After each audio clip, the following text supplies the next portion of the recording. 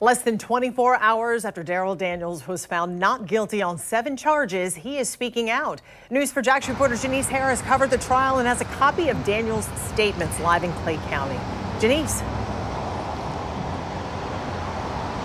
Daniels said he has experienced abuse and overreach for the last 3 years, and he says it's an example of portions of the sectors of government going far out of reach, more than they should. I feel good. Former Clay County Sheriff Darryl Daniels was found not guilty after being accused of tampering with evidence and lying to police in 2019.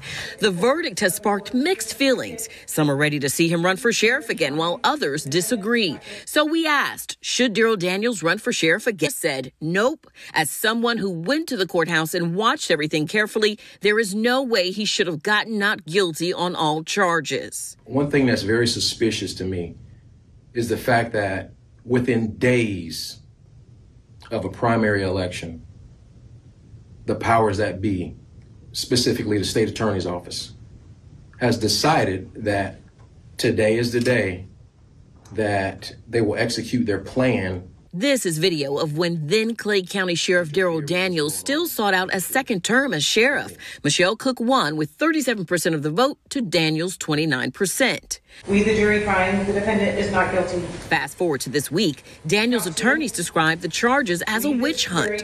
In a statement, Daniels said, in short, the abuse and overreach that I have had to endure over the past 3 years is an example of what happens when sectors of our government go unchecked. If this abuse of power by government entities can happen to a duly elected sheriff, then it can happen to anyone. Generally speaking, Daniels could go back to court to clear his name by suing for defamation of character.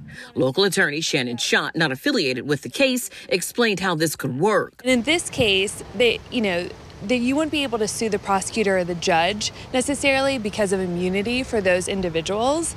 But there could be a circumstance where maybe a law enforcement agency, if they were acting in bad faith, could be sued for negligence or for some sort of intentional tort. Schott explains a person has the right to file a lawsuit for defamation of character, and the penalty could be financial or principal, among other things. I'll promise a press conference at a later time. As for Daniels, no one knows his next step, but he has alluded to working to protect the community from being misused.